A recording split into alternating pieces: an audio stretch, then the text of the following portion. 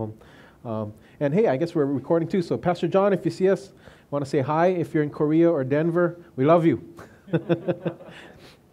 So this morning, my name is Ty. I'll be teaching you. I've been our youth pastor here for a while. Most of you guys know me here. If not, well, welcome. We want to say welcome to Journey Church. And there was a number of years ago, I used to pastor a small church on the Big Island. It was a New Hope church. And at that church, Laura and I were there, and there was this Christmas party we went to. And if you know me, one of the things you'll know about me is I tell a lot of stories, and sometimes they're true, and sometimes they're not. And that's part of my humor. That's just kind of, I'll make up stuff just because it's kind of fun for me. And Laura and I were at this Christmas dinner with all the pastors for the Big Island churches. And we're there with our district supervisor, which means my boss and my boss's boss. His name is Wayne Cordero, was over there. And I'm sitting next to Laura, and I said some stupid comment, which I always do. And I don't even remember what I said. And then Laura turns to Pastor Wayne, who's my boss's boss, and I'm a new pastor there, and she says to Pastor Wayne, she says, Pastor Wayne, my husband just made up a story and he lied. Do pastors make up stories and lie?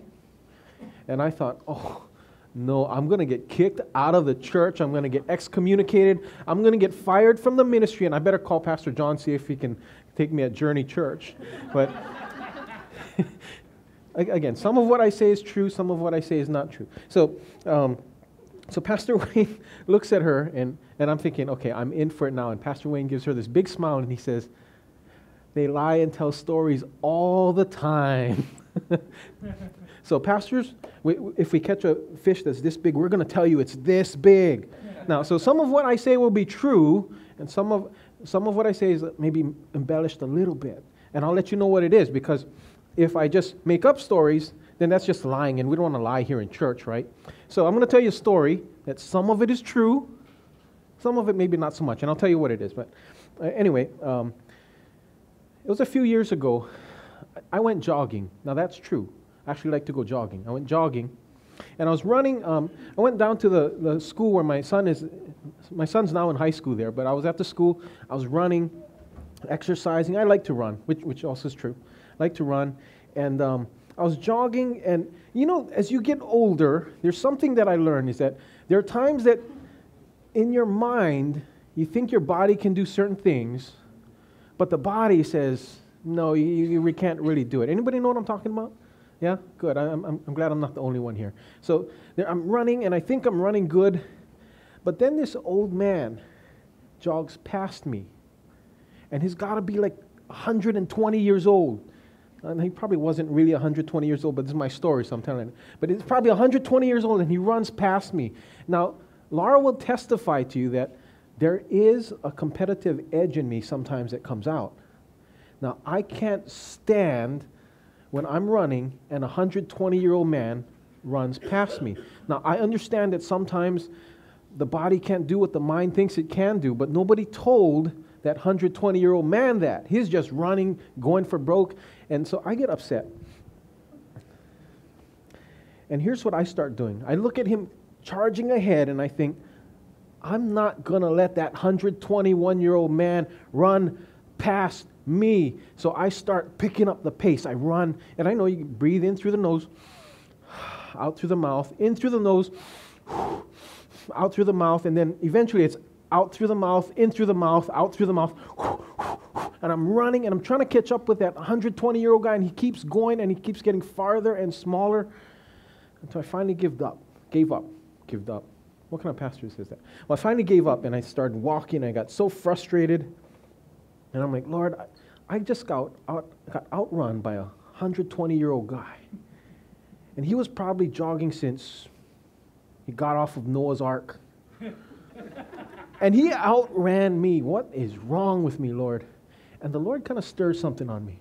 He kind of says, Ty, here's the thing. You try hard. And I do. I tried hard. He says, but he trains. Ty, you put on your shoes and you run every now and then when you feel like it. But that guy trains and he runs even if he doesn't feel like it. He gets up and he runs. That's why he can outrun you at 120 years old. Now, God didn't really say he's 120 years old.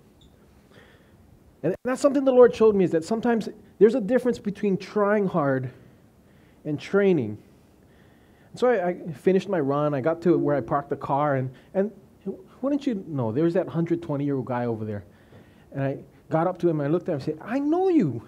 How's it going, Pastor John? Okay, that's not really true. I just thought it'd be kind of funny. I just thought it would be kind of funny, and now it's on recording. So, hi, Pastor John, we love you. So the jogging was true. The guy may not have been 120. He might have been only 105.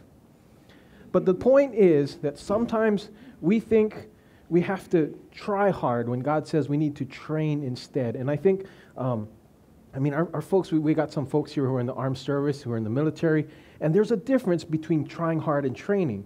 Because when somebody's deployed on a mission, going out to war, they don't just put on a service uniform and try hard. They actually train. They give their lives, right?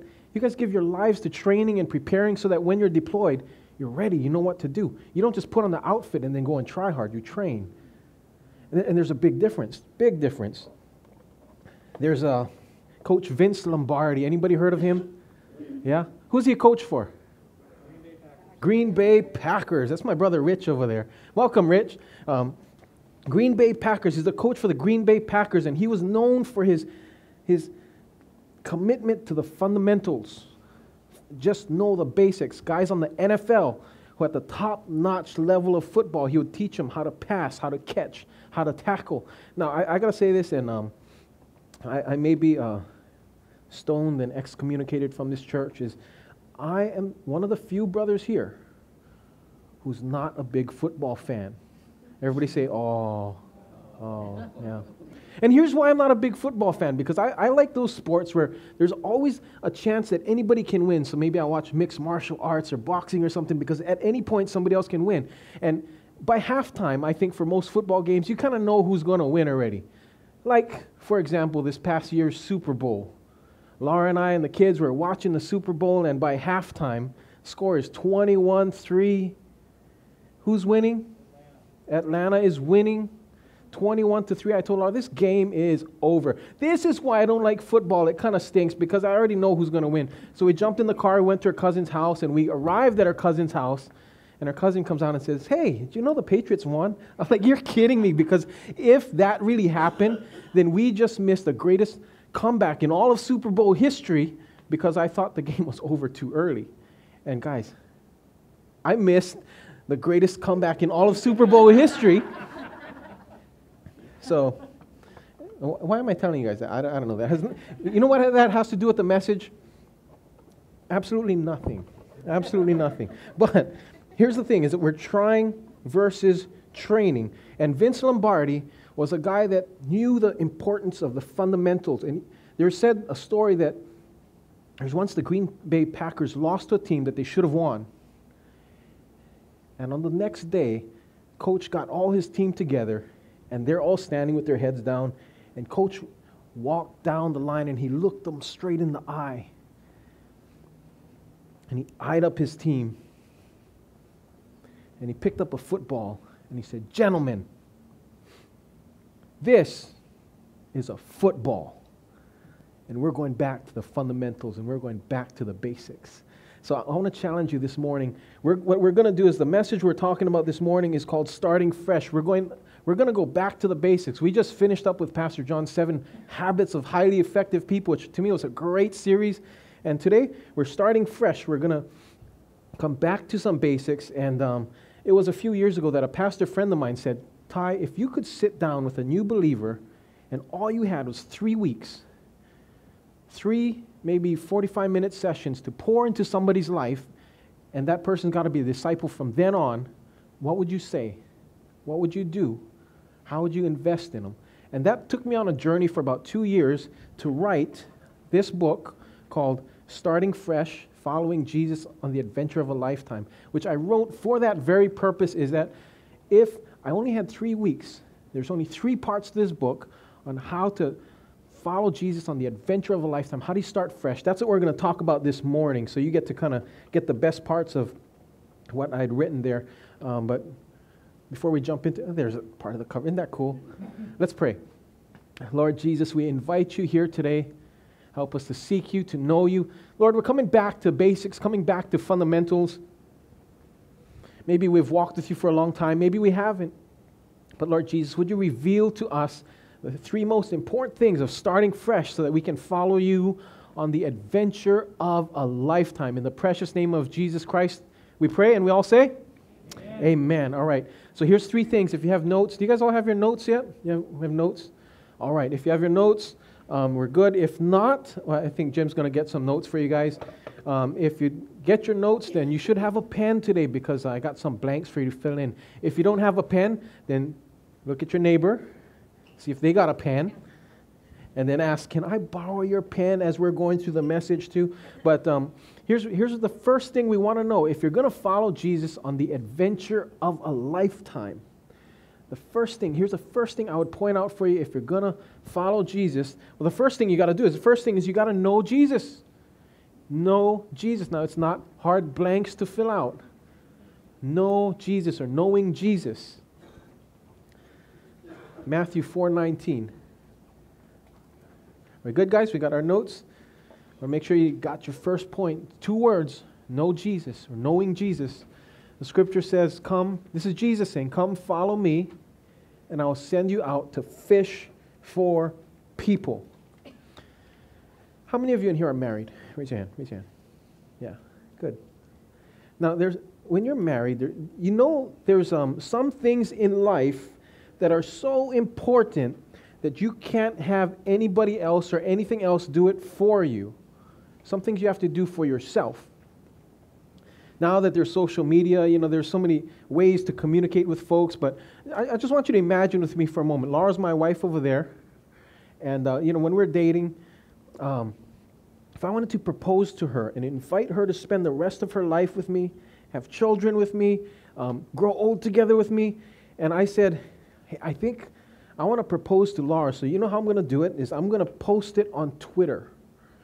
And then she'll get my Twitter feed, and then maybe she'll marry me. How many of you think she would marry me if I posted my proposal on Twitter? My friend Rich has his mouth open. He's like, is that how you do it? No, that's not how you do it. And I'd suggest that if that's how I did it, I might still be single today. But what if I wanted to make it more personal, so I text message her, Laura, would you marry me? And I even put an emoji. Good? No. There's some things you got to do yourself. What about if I did a Facebook instant messenger and sent to Laura, hey, would you consider marrying me? No, probably not. I know. Since we need a personal touch, my mom is here too, by the way. So since I need a personal touch to actually invite Laura to marry me, I'm going to say, hey, Mom, would you tell Laura how much I love her and ask her if she wants to marry me. Mom, would you do that for me? How many of you guys think I'd be married today? No. Why not? Because there are some things that are so personal, so important that I got to do it myself. I have to go and get on one knee and propose to my wife myself. Otherwise, I'm staying single forever. Are you guys tracking with me? Now, why do I say that? It's because part of knowing Jesus is understanding that God saw you as so important that he said, I'm going to come myself in the form of Jesus Christ. I'm going to invite you into a relationship with me. Jesus is God incarnate, come into earth because he says there's something so important I'm not going to send a prophet to tell you about. I'm not going to send an angel to tell you about. I'm not going to send even a pastor or teacher or apostle or prophet or evangelist. I'm going to come myself to proclaim my love for you and invite you into a relationship with me.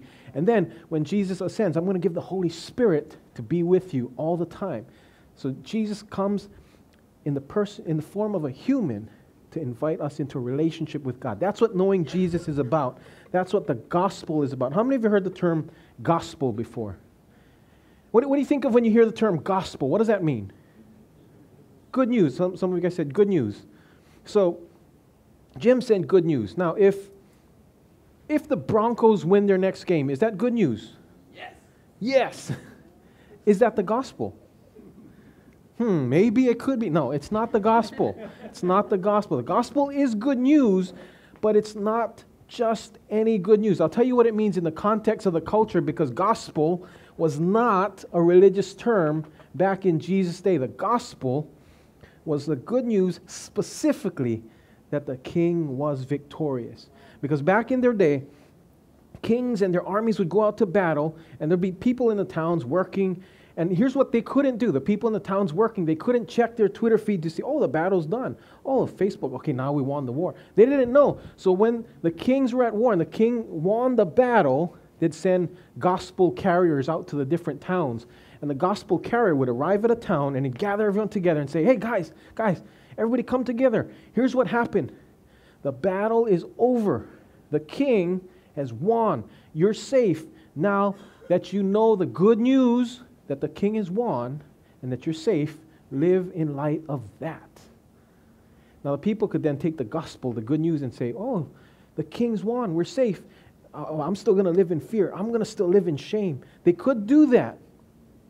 But they're invited to respond to the good news that the king is victorious. Now what is the gospel that we know? Is that we come, people like myself or Pastor John, we come and we'll be gospel carriers that tell you the king is victorious. Jesus Christ is victorious over sin and death and despair and depression and hardship. The king is victorious. Now, you get to go live in light of that. Isn't that cool? That's what the gospel is about. The gospel is knowing that the king is victorious. Now live in light of that. Who's invited to know the gospel? Someone with a sexual past? Yeah, the gospel's for you. Someone with same-sex attractions? Yeah, the gospel's for you. It's for everyone. If it's for someone who has too much religious pride, the gospel's for everyone. If it's someone who carries too much shame, the gospel is for everyone. If it's for someone who gossips too much, the gospel is for everyone. If it's for Republicans, the gospel is for everyone. If it's for Democrats, the gospel is for everyone. If you like heavy metal music, the gospel is for everyone. If you like country music, the gospel only goes so far. Okay, some of what I say is true, some of what I say is not. Okay, if you like country music, the gospel is still for you. The gospel is for everyone. If you think you're too young, the gospel is for you. If you think you're too old, the gospel is for you. It's for everyone, knowing that the king is victorious. Isn't this good stuff? Now, if you have Bibles, you can turn to Genesis chapter 2. We're going to have the scriptures come up on the screen in a little bit. Genesis chapter 2, I'm going to give you a little bit of a Bible study. And I think you'll like this because when I discovered this, I'm like, wow, that's kind of cool. One of those things that I read in the scriptures that I never seen before. And maybe you've never seen this before too. Or if you did, then wow, I'm impressed. But here's what it is. As you're turning to Genesis chapter 2, I've shared this before with you at Journey Church here, is that when you read the Bible, watch for things repeated. Because God repeats things to emphasize importance. Back when they wrote the scriptures, they couldn't boldface or highlight or put in italics the stuff that they wrote. So what they do is they'd repeat things to emphasize importance. And if you're a parent, you know this because you're going to tell your kids, take a bath before we leave for church. Now remember, I said take a bath before we leave for church. Now, did you take a bath yet? Because we're leaving for church pretty soon. And I just want to make sure that you took a bath before we leave for church. And what you're doing is you're saying, that's important. Is tracking with me? Parents, that's what we do, right? So here's what I want you to watch. And I actually even gave you a little bit of a cheat there. We're going to read some verses in Genesis chapter 2, starting at verse 4.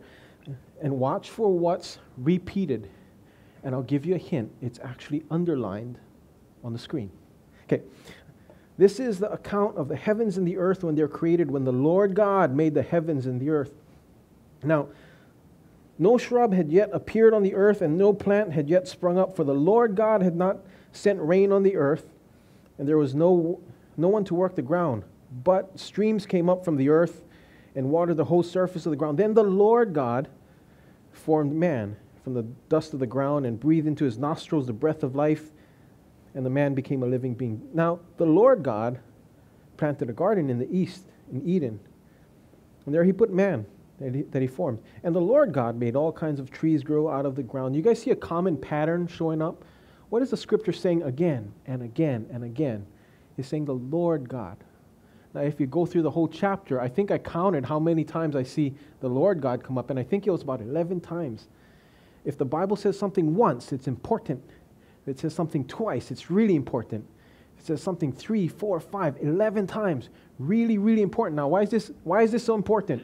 Because God speaks of who He is. Lord speaks of the position He has in your life. Okay? Now watch this. Genesis chapter 3, the enemy, the devil, comes into the picture and he speaks. He's going to speak to Eve. And here's what happens in Genesis chapter 3, starting at verse 1. Now the serpent was more crafty than any of the wild animals the Lord God, there's Lord God again, had made. And now the devil said to the woman, did God really say you must not eat from any tree in the garden? And if you continue on and you look at what the devil says about God, the devil acknowledges Him as God. He acknowledges the position of who God is, but he doesn't acknowledge the position. Did God really say that? And here's why I share this with you, is because the devil doesn't mind if you say, I believe in God, but the devil doesn't want you to say that He's the Lord, my God. He's the one I surrender my life to. He's the one I surrender my heart to. The devil doesn't mind if you acknowledge God, but he doesn't want you to acknowledge the Lord God. Is Jesus not just God? Is Jesus the Lord God of your life? Are you following Jesus? Are you in the Word? Are you in prayer? Is Jesus the Lord God of your life? Is that good? Okay, so first thing, know Jesus, and the second is experience community.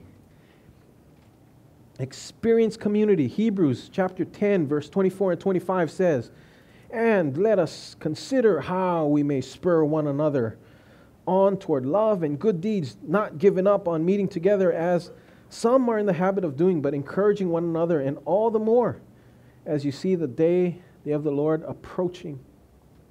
Sometimes I talk to folks and they say, man, I wonder what it'd be like to be in the early church, in the Acts chapter 2 church, or the early Bible church.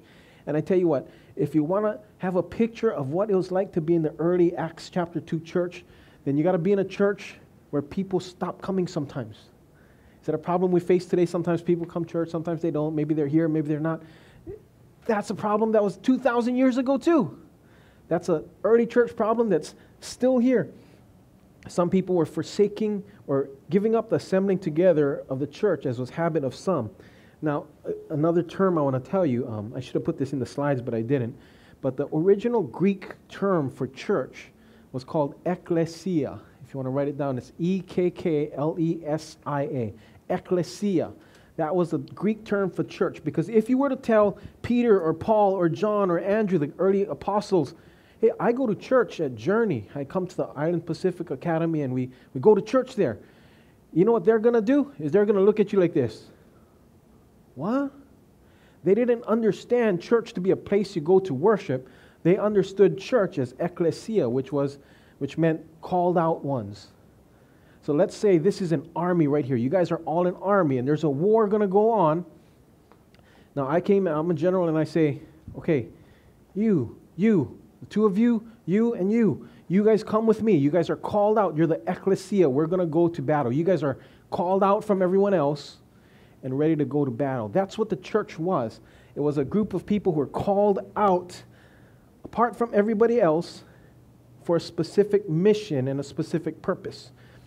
So here's what I encourage you. If you're following Jesus, you come to Journey Church, experience community, be part of the group that's called out to serve God and to follow Him.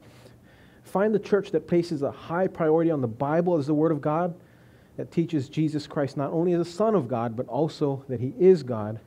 Church that has a passion for reaching people for Jesus. It's a corporate place of worship and prayer, looks after its members, and where you can use your gifts to serve God as well. That's what a church is, a group of people called out. Ephesians chapter 2, verse 10 says, for we are God's handiwork, created in Christ Jesus to do good works, which God prepared in advance for us to do. I've had this conversation a lot of times. People ask, can I be a Christian and not go to church? And the answer to that is yes. But here's the thing I'd suggest. Can you be a growing Christian and not be a part of the church? That, I'd say, no. because God calls us out together to be a group of people called out to follow Him together. And part of being a part of a community is realizing that we're not a perfect group of people. How many of you are perfect? If you raise your hand, I want to welcome you, Jesus, to this church today, right? None of us are perfect. We're not a perfect church. And it's going to be tough if you want to look for the perfect church because it isn't there. And if it is there, once you arrive, it's no longer the perfect church. We're called out together to be on mission for Christ and to experience community. That's why Journey Church does small groups. We call them mini church, where we get together, we share food, we talk stories, we share life together, we laugh together. If you're not part of a mini church or a small group, I'd suggest get connected. Part of the benefit of being called out together, the called out ones, is connecting and experiencing community. Because you see, whether you realize it or not, your life is God's gift to you, but how you use your life and whom you serve, that's your gift to God. How is your gift to God? Is it good or not so much? So first, know Jesus. Second, experience community. And third, make a difference. Make a difference. I want to ask you, if there's one word that describes you, what would it be? And I'm going to challenge you on this because I asked the guys upstairs earlier, if you can help me out now. I'm going to give you a name and see what one word you can identify that ties in with this name, all right? See if you can help me out. If not, then you can just leave me up here awkwardly looking at you. But let's see if we can figure out these. What word do you identify with the name LeBron James? Basketball, okay? Not too difficult, right? How about Steve Jobs? Apple. What about George Lucas? Star Wars. You guys are getting good at this. You see, there's one thing that you tie these guys' names to. Now, I want to challenge you on this. If you're a parent, what's one thing that your kids tie your name to? Is it too busy? Is it, mine might be Facebook. Is it too distant? What is that one thing that is identified with your name? Because you know what? There will come a day when all of us are said and done and we are dead and buried, and our families get together and they eat Ige's food at the mortuary and they talk stories about us. But when they tell stories, what are they going to talk about? What's that one thing that your life was about? What's that one area you made a difference in? Because that's what really counts when life is all said and done.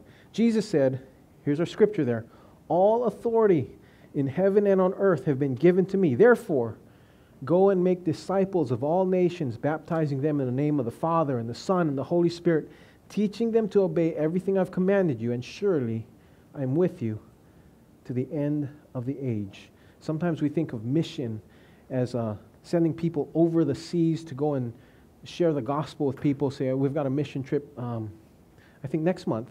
Some folks from Journey Church are heading over to, where are we going to? Ireland, right? Some folks going to Ireland. We talked about some mission work, maybe to Thailand. And we think missionaries are the people who go over the seas and tell people about Jesus. But, here's the thing. Who goes across the street? God sometimes put us on mission to just walk across the street, or even to minister to our own kids, or to minister to your coworkers. Oh, am I a missionary? Yes, you are. Because who does this scripture talk to?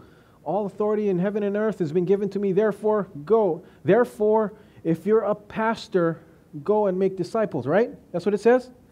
Therefore, if you're a missionary, go and make disciples of all nations. Is that what it says? No, there's nothing there. It says, therefore, go, make disciples. All of us are called to be missionaries and to make a difference in the community where we are at. There's a Christian evangelist named Dr. Wilbur Chapman who did a study in the New Testament. He said, in the New Testament, there are 40 people that Jesus directly healed and touched and changed. And out of the 40, 34 of them were brought to Jesus by friends or family members and had someone bring them to Jesus. And that means only 6 found Jesus on their own. Now, I wonder how many times we think, well, we're just going to wait for our friends or family to find Jesus on their own. But how many people need to be invited or urged along in order, or brought by a friend or brought by a family to come to know Jesus. To invite, come see the Jesus who's forgiven my sins because he can forgive yours too. Come see the Jesus who redeemed me because he can redeem you too. Come see the Jesus I follow because he wants you to follow him too. I want to share with you guys this illustration that speaks to me and moves me every time I share it. It's from a movie that I seen a few years ago, and I don't if you want to watch it with your family, I really don't recommend you watch it with your kids. It's called Schindler's List. Anybody ever heard of that? Yeah? Because if you haven't, I'm going to spoil the movie for you this morning. I'm sorry about that. You can forgive me later because Uncle Jim said forgiveness is really important. So forgive me for spoiling the movie. But here's what Schindler's List is about. Oscar Schindler, who's not really a saint of a guy. He's a factory worker. He's actually in charge of a factory, but he sees in Nazi Germany how cruel the Nazis were to the Jewish people and how they just killed them like cockroaches, cared nothing for humanity. Now Schindler thought, well, I see this pain and this suffering, so here's what I'm going to do. I'm going to bargain with these Nazis, and I'm going to buy some of these Jewish people to come and work for me.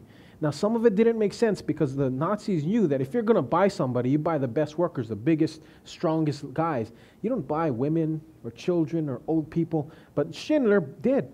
He bought some young people. He bought some of the older folks, some of the women, and he invested. He bought people. And now, at the end of the movie, again, here's a spoiler, and Uncle Jim said, you have to forgive me if I share this with you, but at the end of the movie, Oscar Schindler is standing there with one of the Jewish guys who's become a friend of his. And lined up is 1,100 Jewish people. And they clap. And Oscar Schindler is standing there. And he looks kind of stoically. He doesn't say much. And his friend who's closest to him says, Oscar, you don't understand. This is for you. We're all here because of you. Because you saved us. You bought us. Oscar Schindler, it says to his friend, he says, no, you don't understand. I could have done more. His friend says, no, you don't. 1,100 of us are here because you gave everything for us. Schindler says, no, you don't understand. I could have done more. You see my car over there? If I sold my car, I could have bought 10 more people. I have a gold pin. If I sold this gold pin, I could have got 2, maybe even 1 more person. I could have given more. Now, why do I get emotional? Because that is such a powerful story on saving people from the Nazis. But I want to suggest to you, Journey Church, that we are given a more pressing call between heaven and hell, which is eternity. And one day, we might be standing with Jesus up front with 1,100 people lining the rows. You gave at Journey Church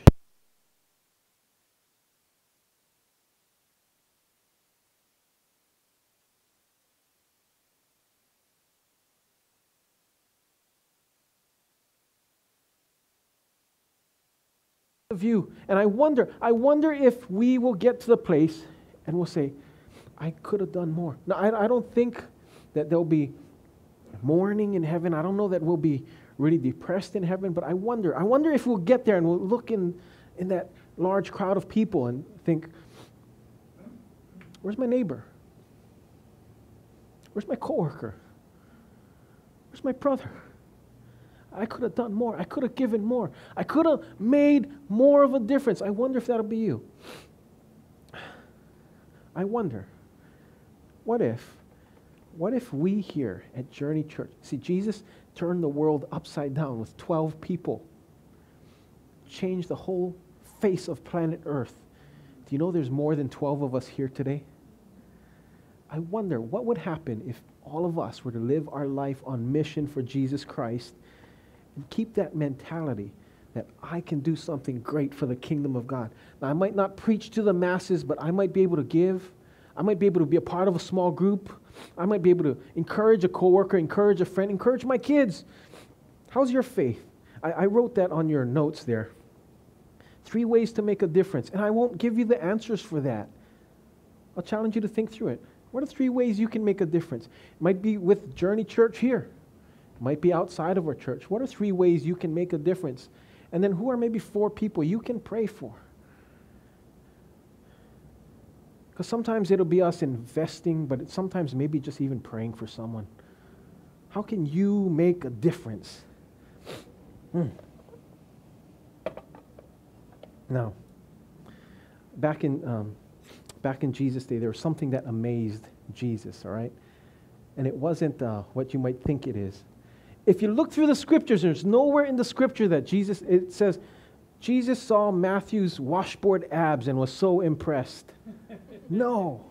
What do you think impressed Jesus? Maybe Jesus looked at somebody and said, Mary, she's got such a beautiful singing voice.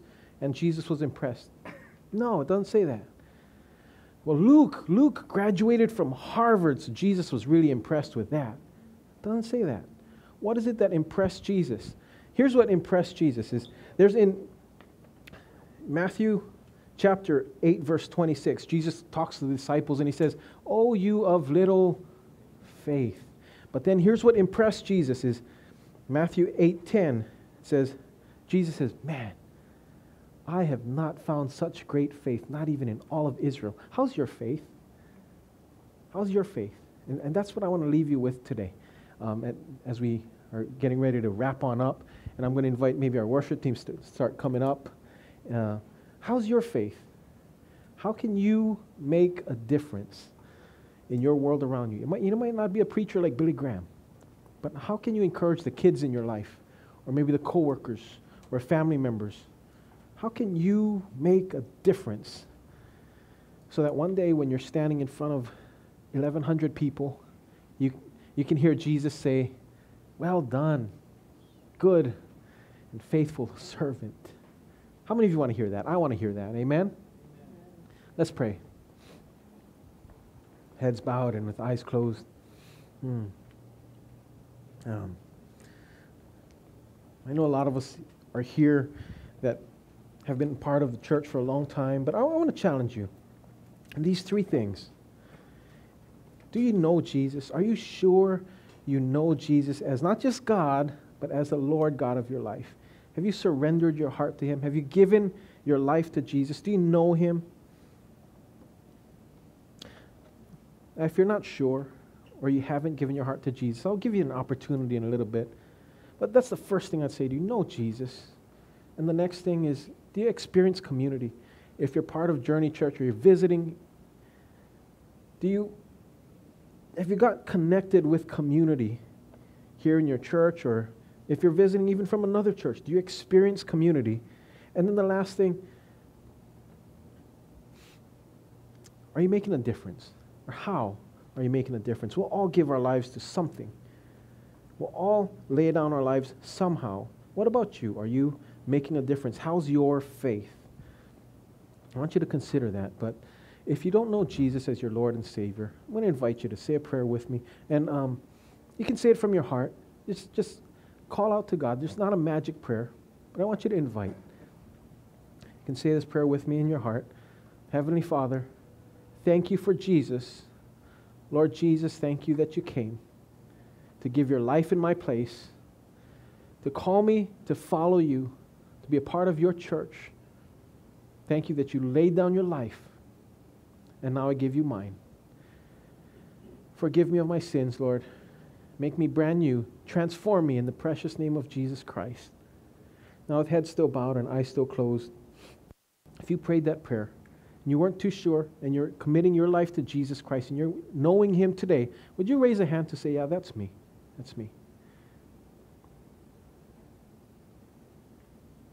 Okay? Head still bowed, eyes closed. If you prayed to receive Jesus today, okay? No. Now, with head still bowed and eyes closed, maybe you're stirred to experience community or to make a difference. I'd like to pray for you. Lord, thank you that you've called us all out to be a part of a church, to be a part of a community, and Father, to make a difference. So I pray for a supernatural empowering, a stirring in our hearts that we might make a difference in the community around us, Lord. whether it be our friends, our family members, our coworkers, our classmates. Lord, stir us, change us, make us brand new in the precious name of Jesus Christ. And we all say, Amen. Amen. Now, I'm going to invite you guys to stand with me.